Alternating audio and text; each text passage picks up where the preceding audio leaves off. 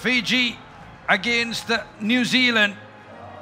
Good crowd support, emotions running high, and dreams of making it to Peru to the FIFA Under-17 World Cup. New Zealand had the first say in this one. Martin Bullock urging his side on. Adam Watson made it count 7 minutes into the game. Good work in the Fiji penalty box and then lined it up, left foot shot. Adam Watson, first of 3 goals in this semi-final. New Zealand up 1-0 after 7 minutes. And then Fiji worked a set-piece move from the free kick. Shankar, Aaron Naikar and Salimone Ravonokula crashing a first-time shot from this cross from Naikar into the bar, into the goal. 1-1 at half-time.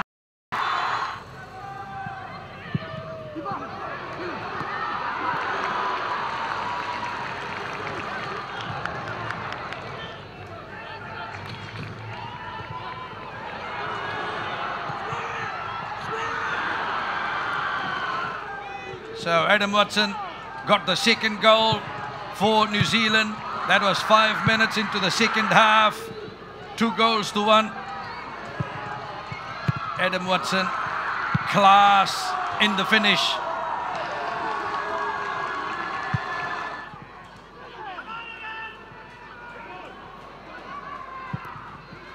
New Zealand produced opportunities in the second half. They were the team in the second half. They shifted the gear. And then 27th minute, Luke Sapik made it 3 goals to 1. Great work, Luke Sapik. 6 goals in the championship. And then 8 minutes later, if Fiji had any chance of coming back, Adam Watson finishing off. Great work. That was a right foot shot. Hat-trick for Adam Watson. And New Zealand make it to the final, beating Fiji.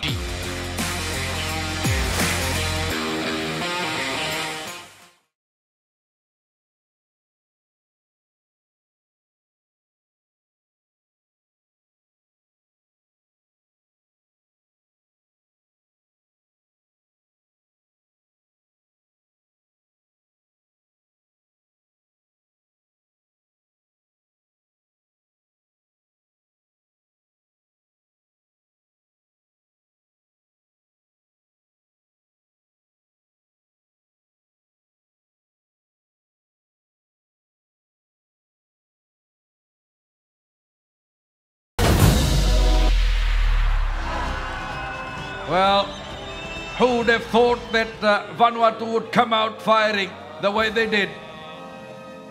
And New Zealand, so much passion and pride from both teams at the beginning of this. Football pundits had Vanuatu as underdogs and New Zealand as favourites. And New Zealand, with early pressure, hit the post. But Vanuatu survived somehow. And Martin Bullock and his New Zealand side then saw Vanuatu come back and string some good play. Some great first half action. Luke Sapik with a brilliant shot.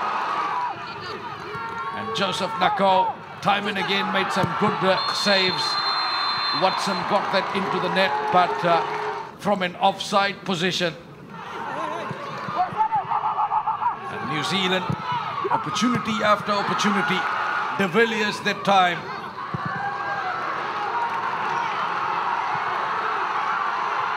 Romain Luek dancing amongst the defenders of New Zealand.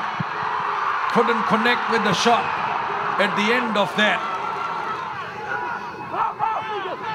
But opportunities for Vanuatu, opportunities for New Zealand. They couldn't find the goal. And this is where Jan Chilia got the red card. a little bit too harsh, maybe. You can certainly dispute that. But that was in the 13th minute of the second half.